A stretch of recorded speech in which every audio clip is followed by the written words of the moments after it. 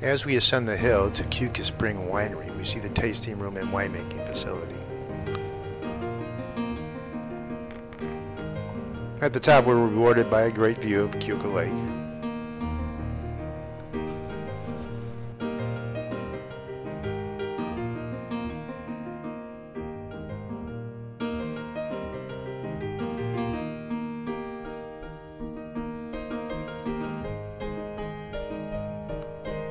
Keuka Spring is 30 acres, of which about 15 acres are planted with vineyards.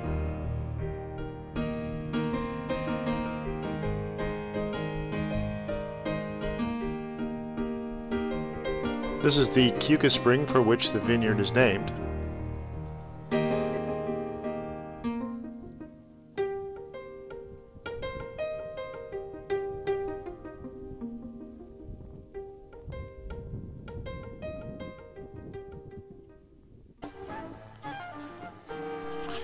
Keuka Spring has a spacious tasting room.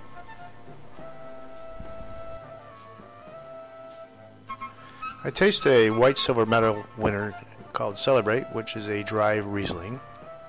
Very good. I tasted a delicious full-bodied red wine called Miller's Code Red, which is a gold, silver, and bronze winner. And it's Merlot and Cabernet Sauvignon. Very, very good.